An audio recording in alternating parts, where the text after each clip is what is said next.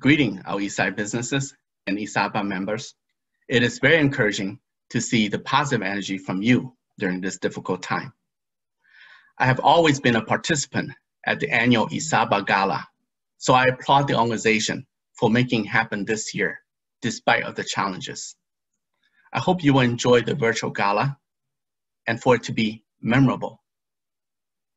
I'd like to take this moment to give you all some business and infrastructure development update here in the Eastside, especially those that I attended and had a role in the development.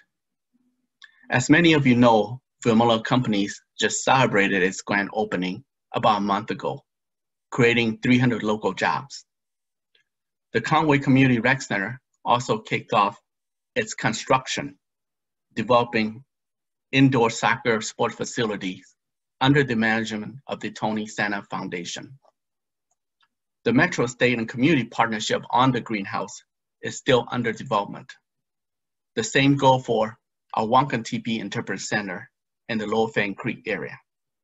These are projects I have been working on for the past several years, now coming to fruition.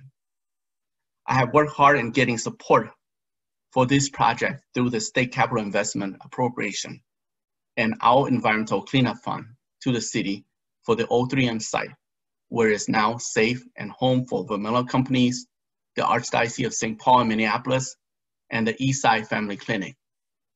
This would have been the most celebrated time had we not faced with the pandemic. Regardless of the circumstances, our developments go on, and we hope for better progress in the near future. Currently, we have one major project that is in dire needs of support, and that is the 3rd Street Bridge. The safety of this bridge connecting the Eastside St. Paul to downtown is important to our community. I'm counting on a bipartisan agreement for this project on the next special session. Another important work that I've been aggressively pushing early this year for several months is the COVID-19 Small Business Relief Grant for our mom and pop, our veteran-owned and women-owned businesses. I hope that some of you had applied and received the support while surviving through this trying time. At the same time, my St. Paul and Minneapolis colleague and I have been working hard in getting support to help the damaged businesses due to civil unrest, as well as looking for housing resources to reduce homelessness. It has been frustrating not getting proper hearings from our Senate majority. Perhaps after the general election will we see a firm decision. Appropriating funds to rebuild our businesses and our infrastructure will help restart our Eastside economy for a new growth in this tough time. Thank you for giving me the opportunity and the time to address our business community and ESABA members.